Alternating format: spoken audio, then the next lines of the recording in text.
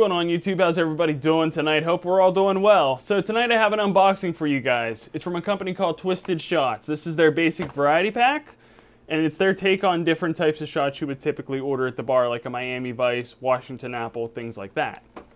Now, before we get into this, I will say I tried filming this video once already. That's why there is some missing and I messed up at the end of it. So I had to redo it because I don't edit my videos yet. But that's why there are some missing.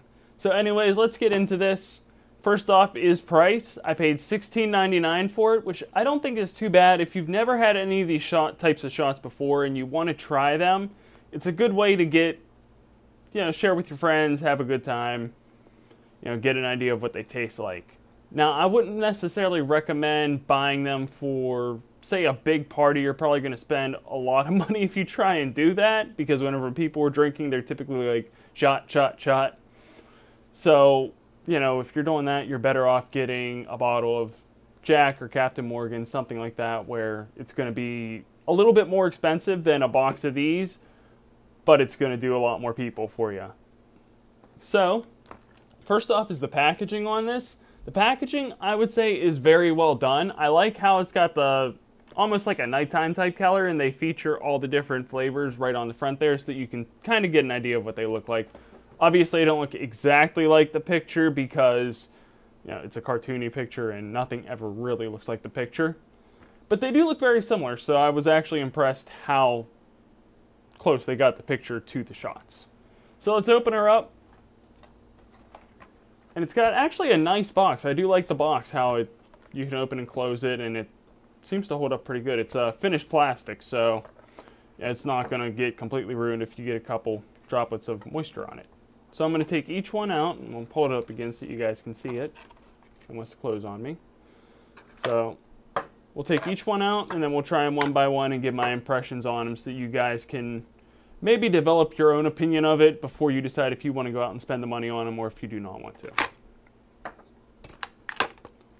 Alright, so there's that. And they're all about 20% alcohol volume, so that gives you an idea for that. First one we got up is Washington Apple. And this one is usually the one that I do like the most out of all of them, so we'll see if that holds true today whenever I'm more sober drinking it as opposed to drinking all night and then trying to do shots.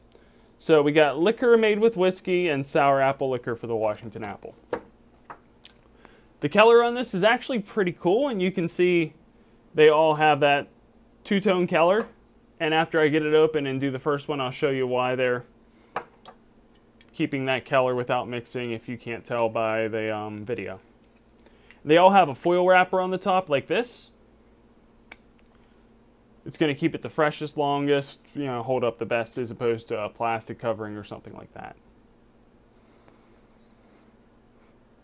I have a little bit of an apple scent to it, but the scent is more of an alcohol scent, and you're not going to have real high quality liquor in these because of the price typically, so don't get too discouraged if you can't sit there and sip it and enjoy it. It's literally made to be a shot.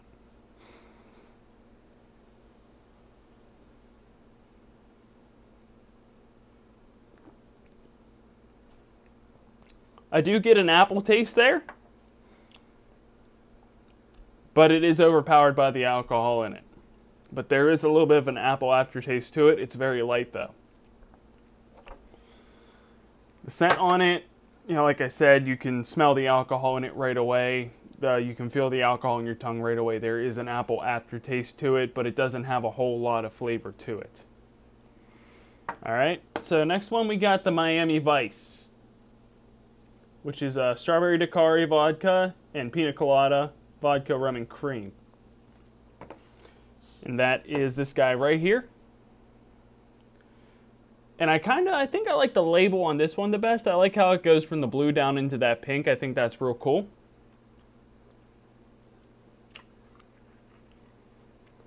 That last one had a decent taste to it, but it wasn't anything to really write home about as far as that goes.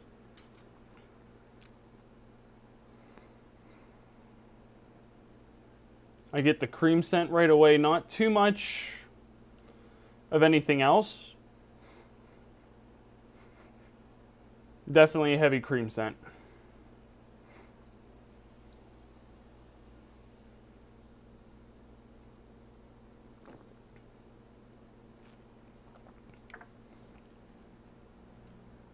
you taste the cream very heavily in that, like the scent to it. But that one actually does have a better flavor than the Miami Vice. I think I actually might like that one better. Or I'm sorry, than the Washington Apple. So I think I do like the Miami Vice better than the Washington Apple. So we're going to kind of set the label here. So far Miami Vice is winning as far as flavor and presentation goes on the label. So next we got the whipped chocolate. Before I do that, I have a glass of Pepsi here. I'm going to kind of cleanse my palate a little bit so that I can taste the flavors more. Get that off my tongue. So what did we say? We got whipped chocolate next. Now this is actually the only flavor that I had not tried each time I had had these. And I think I had bought them 2 or 3 times in the past myself, and I had had them on 1 or 2 other occasions whenever somebody else had bought them. And this was the only flavor that I never tried because I'm not a big chocolate person, so I kind of steered away from it. Not that I didn't think I would heavily dislike it, I just don't gravitate towards chocolate usually, so I've never been inclined to try it. But we're going to try it today.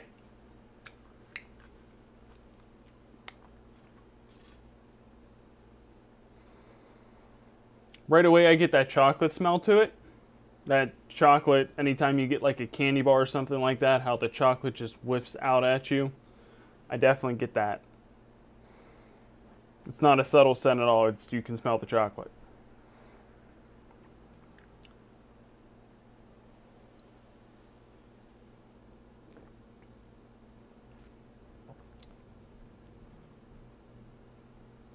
That tastes like a Yoo-hoo if you mix vodka in with it. I don't believe I went over the flavors, the ingredients in that one. So it is a whipped cream vodka and a chocolate cream liqueur.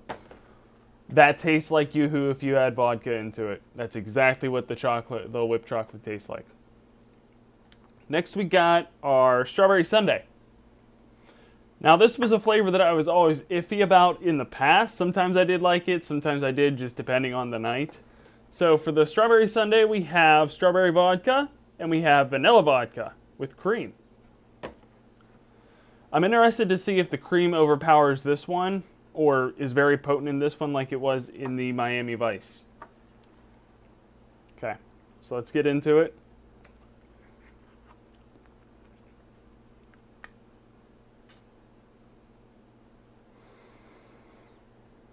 I do smell the vodka right away in this.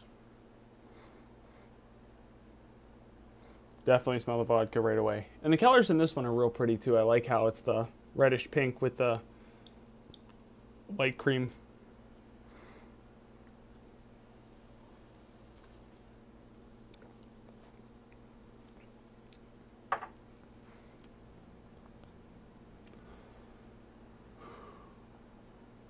I get strawberries and cream.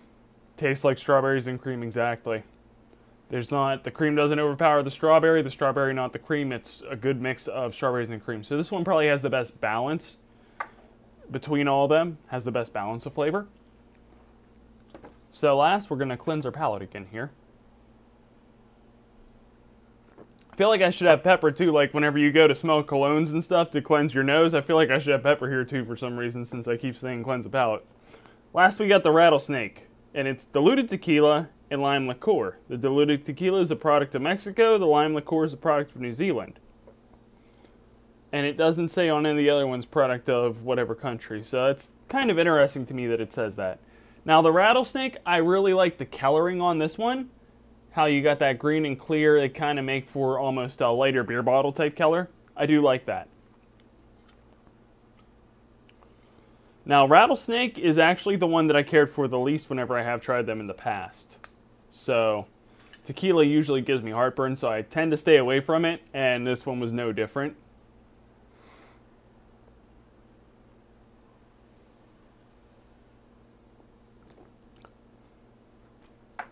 Yep, nope. That one's definitely got the most bite to it out of all of them. I don't like that one. Not at all. Rattlesnake. Yeah, something's biting, but maybe not a rattlesnake. Okay, so that's all the flavors that we went through here.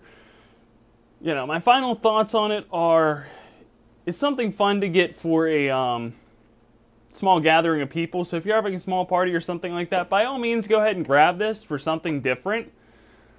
You know, but if you're trying to do a big group of people, it's just going to be too expensive to try and do these. So you're going to need several boxes because people are going to be doing 2, 3 of them at a time. And if you have 20, 30, 40 people, that's going to add up to a lot. So, you know, it's these great for small parties, I would say. Small gatherings of like 5 to 10 people at the most.